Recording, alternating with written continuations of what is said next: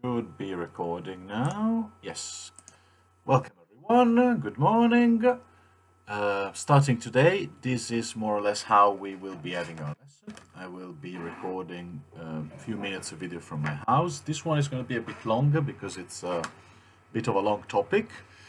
I will share every lesson. I will share my videos with you, and there will also be some written transcripts of the videos, which will include the most important concepts. And since this is part of a GCSE module, I will also be asking you every lesson to answer an exam question. And you will need to do that on the Google form I will set up every time. I hope this is clear. If by any chance you cannot answer the Google form, write it on your books, write it on a piece of paper, take a picture with your phone and send it to me, or even better, send it to me via email so I can look at it. Now, we have already looked at how an exam answer should be structured with an introduction listing the main points, then a series of paragraphs explaining each point using a variant of the pill structure. If you still feel you need more scaffolding, I've also included the usual prepare your answer table to help you with the structure. Those are in the instructions of the task, where you will also find a file with the notes. This is, of course, a stopgap measure while I prepare the files with the notes for the entire module, as I already did with the American West. Now the last thing, remember to write your name in the Google form. Yes, and remember to answer the question to the best of your ability. While we are at home now, it will end, and then you will have to do your GCSE, and you will need to study and you will need to prepare. So everything helps. We are preparing to run a marathon, and we will need to be ready. Okay? If the form doesn't work, again, send me an electronic copy, or just write it in your book and send me a picture. If you have any doubt or questions, write a comment somewhere, and I'll try to reply and sort things out to the best of my ability. I'm not an IT technician, but I know a few things and I'll do my best to find a solution. Now that the paperwork is out of the way, let's do some history. Today we're talking about the significance of the defeat of the Spanish Armada. Significance is always sort of a tricky subject for historians, also because pretty much everything is significant in one way or another. However, there are some events, like the defeat of a gigantic fleet sent out to invade England, that are have a bit more clearer significance than other events. In this lesson, we will try to see why the fact that the Spanish fleet, led by the Duke of Medina Sidonia, was unable to launch an invasion in England, why this was a hugely significant event. And in doing so, we will be looking at three main points. So, read now. First of all, it confirmed Elizabeth's success as a ruler. This is a short-term consequence, okay? How it impacted English politics in the late 16th century. Then, it marked an end to Spanish ambitions in the region. This is a medium-term consequence, which had impacts in decades rather than in years. Okay, it changed the world in how the world was in the following decades rather than in just the following years. Finally, the long-term consequences, here we're talking about centuries, is the beginning of an English and later British naval supremacy over pretty much every waterway in the world. Now, of course, to fully understand what we have been talking about, what we will be talking about, you will need to have listened to the previous lesson, which I'm sure you all did. But here is a quick rundown of the situation. First of all, Philip II of the situation of the Armada. Okay, so what happened with the Spanish Armada? First of all, Philip II needed England for his European strategy aimed at destroying the power of its arch enemy, the Kingdom of France. Okay, England was not an enemy of Spain at the time, not as much as France was. The main preoccupation of Philip was beating France, and to do that, he needed England. His strategies went out of the window as soon as his wife Mary, the famous Bloody Mary, died in 1558, and his Protestant half-sister Elizabeth was crowned queen and refused to help him. Meanwhile, there's going to be a couple of meanwhiles. The Dutch decided to start this horrendously huge uprising against the Spanish rule in the Netherlands. And despite of all odds, they are able to resist. Mostly because instead of fighting in open battle, they just locked themselves inside those new impregnable fortresses that had been built by the Spanish themselves, and flood absolutely everything as soon as an enemy army approaches. Now, the Netherlands are called the Netherlands because they are below sea level. They are protected from the sea by a system of dams and dikes.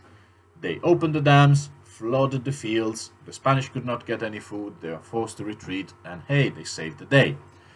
It was a terrifyingly long war, like the Vietnam War of the Spanish Empire.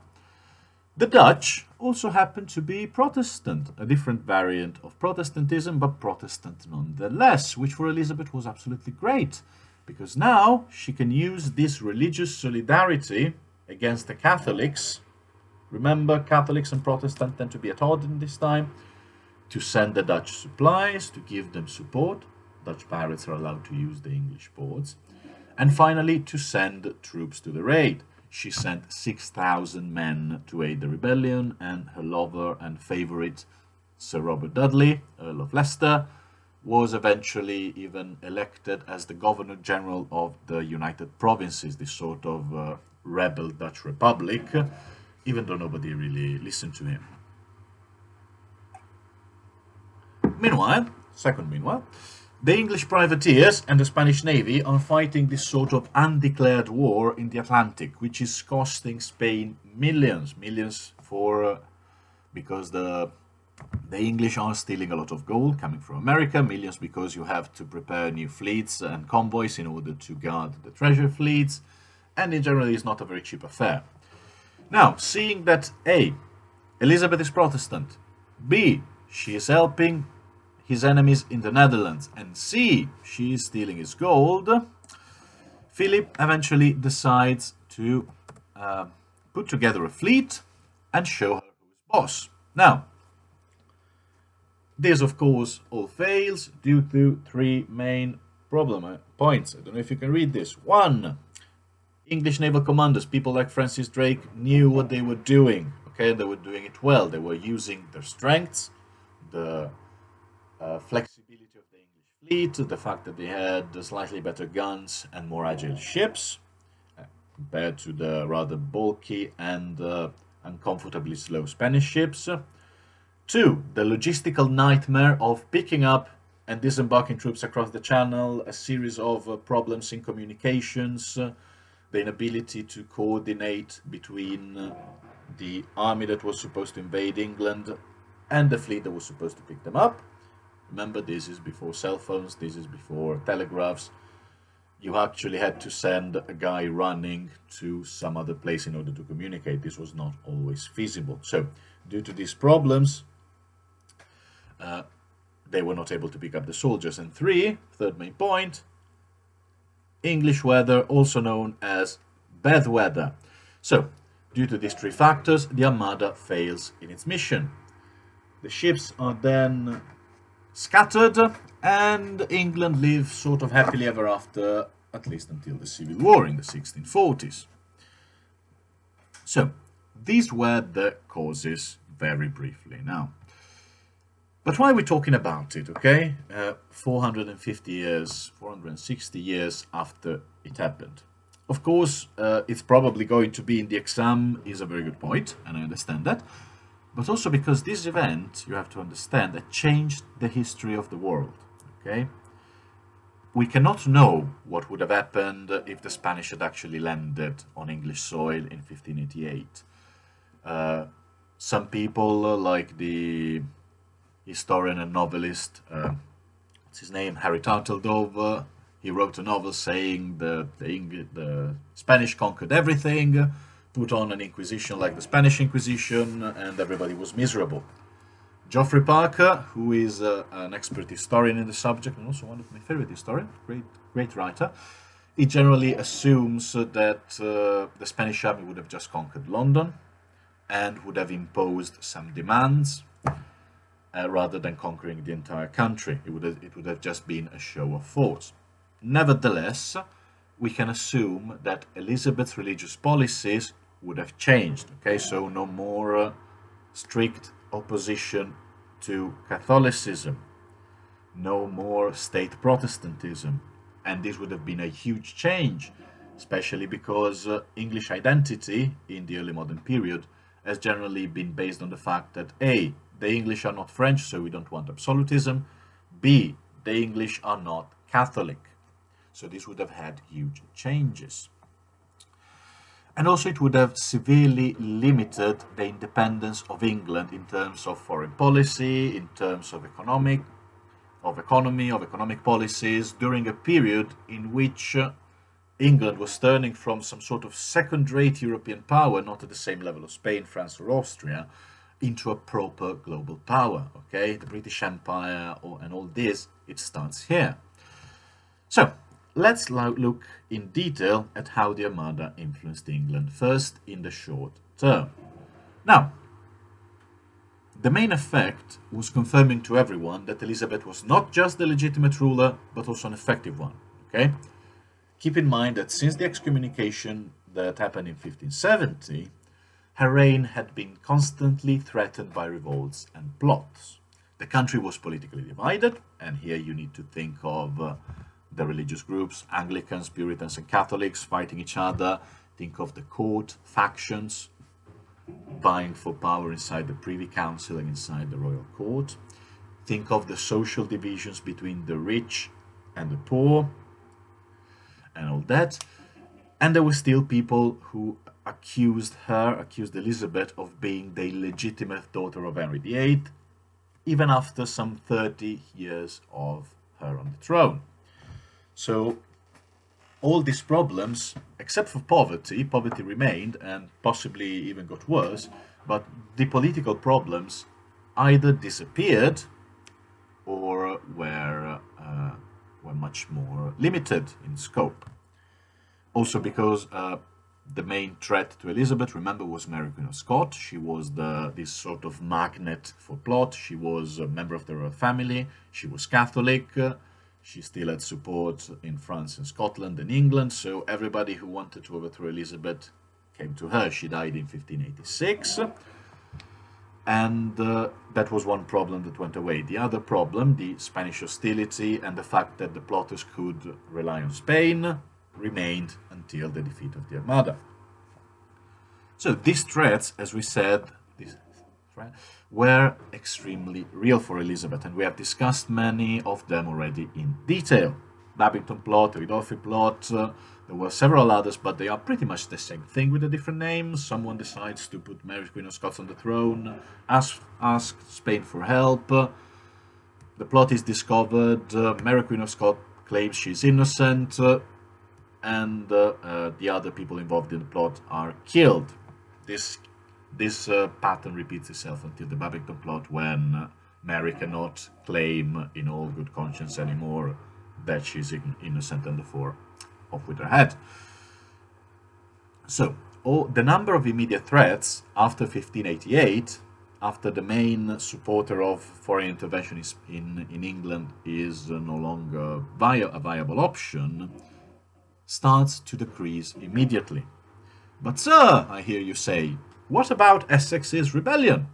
Well, dear student, Essex's rebellion was not against Elizabeth per se. It was a power struggle between council factions. Okay, it was not to dethrone Elizabeth, but to change who was in power in the council. After the failure of the Armada, Elizabeth's legitimacy was not actually threatened ever again. She also presented herself, and this is important to understand, as the savior of the country. Okay, we are still here, we are still English and Protestant because of her leadership. Don't know how that is effectively true, but it is how people believed. She saved the country from an existential threat, from something that threatened to change it and change its nature. If she was a prime minister or a president today, we would say that her approval ratings would be through the roof. To conclude the first point, no more serious plot. The country became stronger and rallied around the victorious queen. And 3. Elizabeth saw her legitimacy and position confirmed.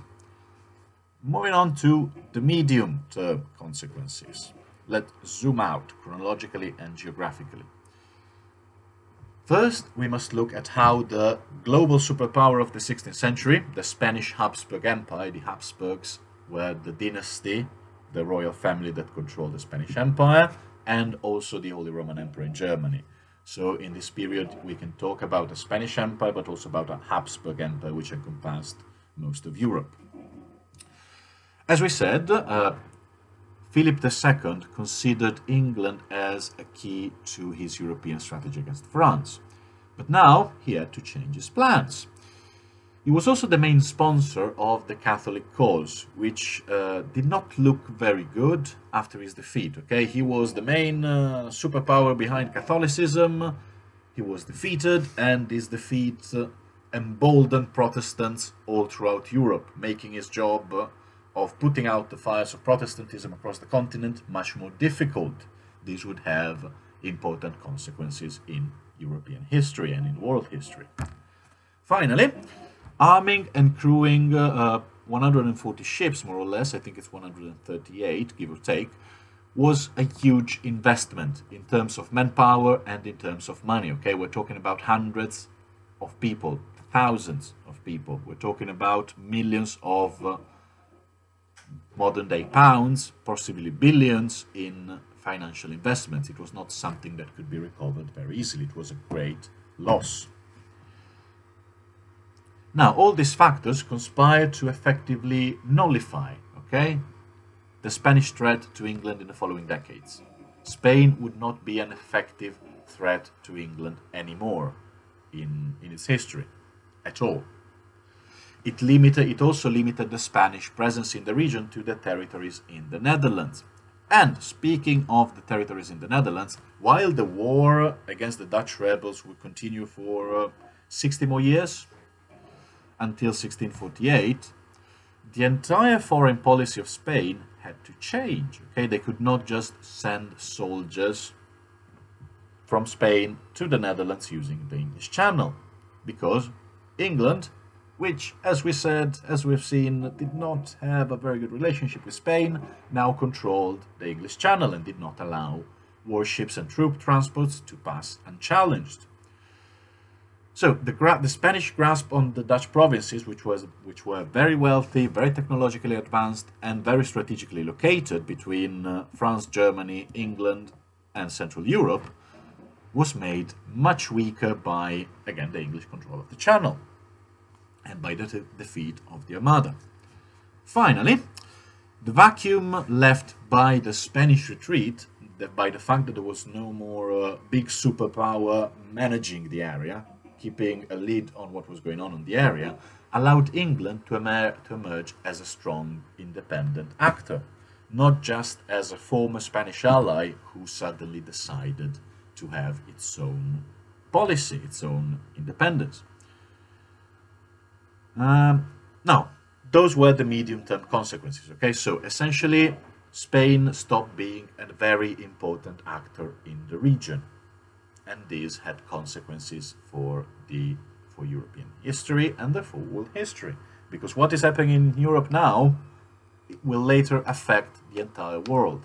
This is the time where nations start being colonial nations, when Europeans start sailing away, discovering new lands and conquering them. So who has the power in Europe also describes who has the power over the rest of the world in the long term.